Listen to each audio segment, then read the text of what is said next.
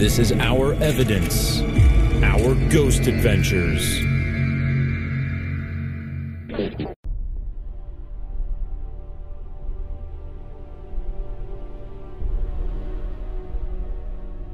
The City of Saints, as they call it, Los Santos is home to Vinewood, where it is said to be the entertainment capital of the world. However, with the air being so thick with hope and dreams of making it big in this town, sometimes one's hopes and dreams can lead to his or her own demise.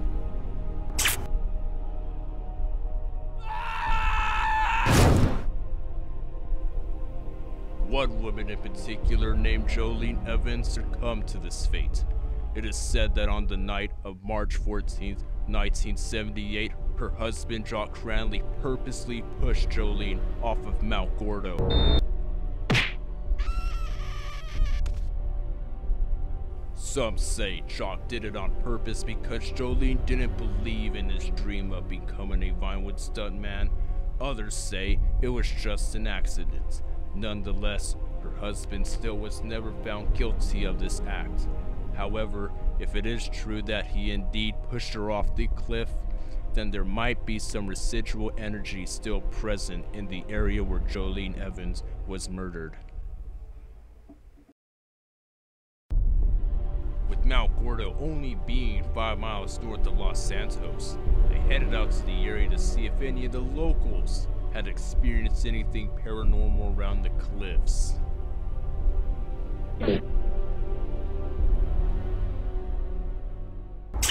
I am here to investigate Mount Gordo.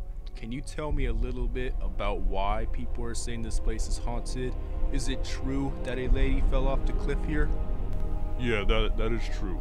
Her name was Jolene Evans Cranley, and she was born and raised in Sandy Shores.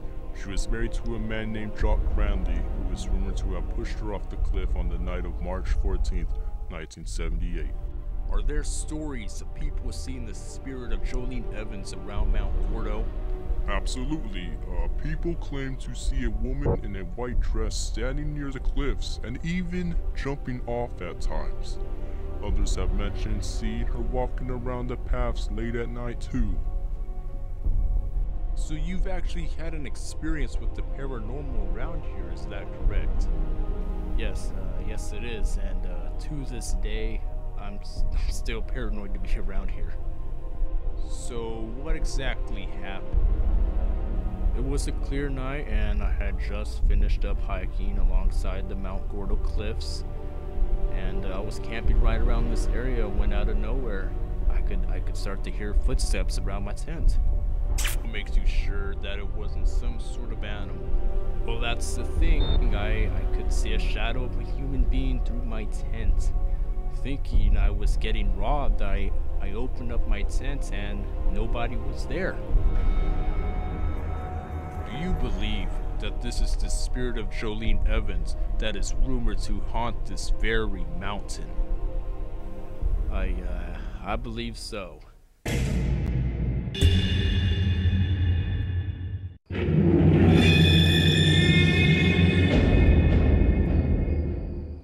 Alright, it is time to start the investigation. I've set up 2 X-cams, one in the area where Jolene was supposedly pushed off the cliff, and the second X-cam in the area where a hiker experienced paranormal activity.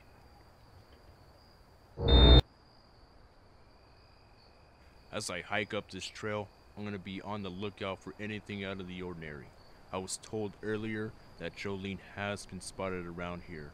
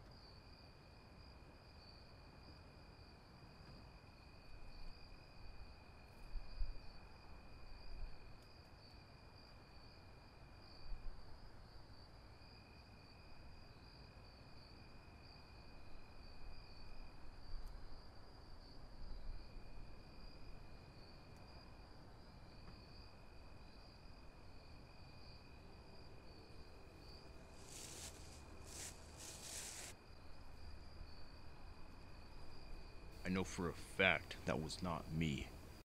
What makes this strange is that this wasn't the first time I heard footsteps behind me. Could this be Jolene trying to get my attention?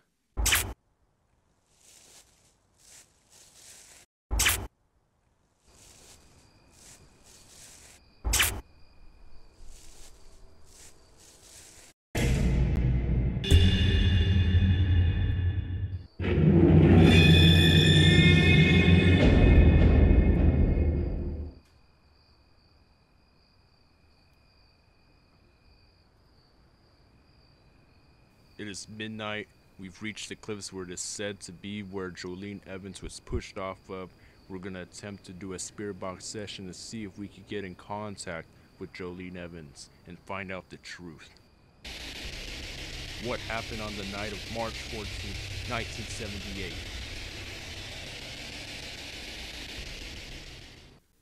For about 20 minutes, I get no responses from the spirit box until I ask this one question.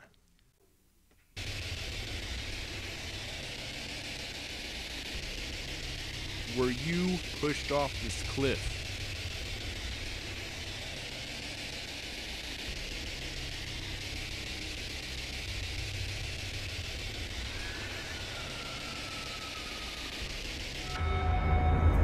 What makes this clip so strange is that the faint scream I heard did not come from the spirit box. It actually was picked up by my camera's audio.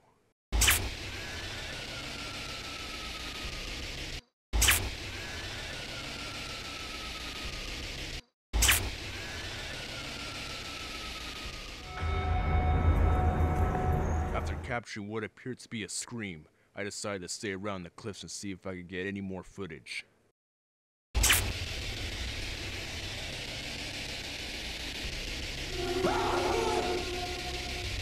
What the was that? If you look closely, you can see that I record what looks to be an apparition near the edge of the cliff. This evidence alone helps validate the other reports of Jolene being seen near the cliffs at Mount Gordo.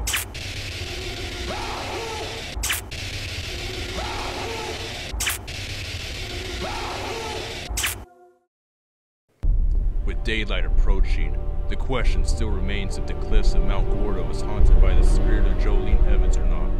With the evidence that I collected over the night, I can safely say that Jolene Evans is in fact still roaming the cliffs of Mount Gordo.